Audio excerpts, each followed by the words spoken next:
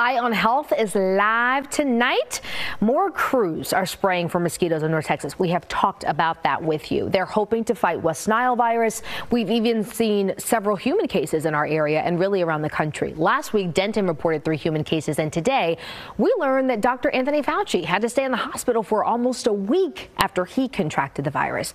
Thankfully, he's now home recovering, but we do have to start off with this topic. We've got Dr. Carol Wellaway from Baylor Scott & White with us tonight. First question is, we've seen kind of how the cases are piling up in our state, symptoms we should watch for, and is there any one particular group of people that's maybe more at risk of getting it? Yes, so you want to watch for fatigue, fevers. In serious cases, you can also see tremors, dizziness, confusion. At this point still, about 80% of people who contract this virus will be fine and may not feel anything. Okay, so that's good news. Anybody that's more susceptible, and also I guess some people get a bite and they say, oh, no big deal. Is there anything to look for on the actual bite that may be a sign that this is West Nile? Unfortunately not. Okay, hardest part about it, right? You can't see it. Okay. Yes, and we're more concerned about those with low immune systems, elderly, people taking medications on cancer treatments, things like that, that can decrease their immune system. Okay, good reminders. Remind us how we can protect ourselves from this, because I know, you know, the spraying is going on. We'll always say mosquito spray, long clothing. Is there anything else we can do?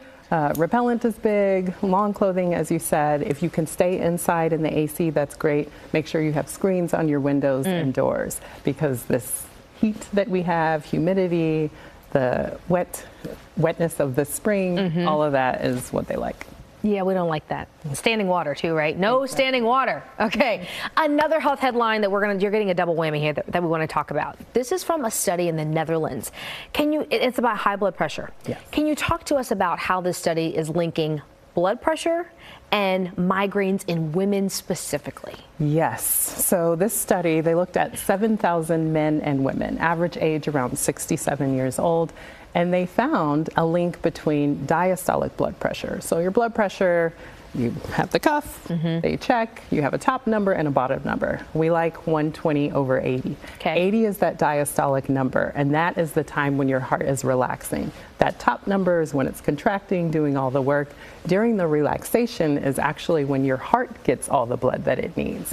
So when that number is high, you're putting some stresses on the heart, you may not be getting that blood, and that's what we're seeing is this link with women and migraines. And I mean, a lot of women, a lot of people get headaches or migraines and they kind of write it off, right? Yes. But what is the link between our heart health, the study that you're talking about, and the migraines that we're seeing in women? Great question. Actually, a few years back, we saw similar studies looking the opposite direction. So are migraines actually causing high blood pressure, higher risk of cardiovascular disease, strokes, heart attacks? Now, this study is the first to really look at it the other way and saying, actually, maybe it's that pressure, specifically that low number, the diastolic bottom number, that's causing the migraine. And it's something you wouldn't even think of, because you're thinking if my blood pressure is healthy, 120/80, then I'm good to go. Yes. Okay, now we know everybody is different, literally. Yes. How is this different for men? How is it different for women? Very interesting. Men didn't have this issue.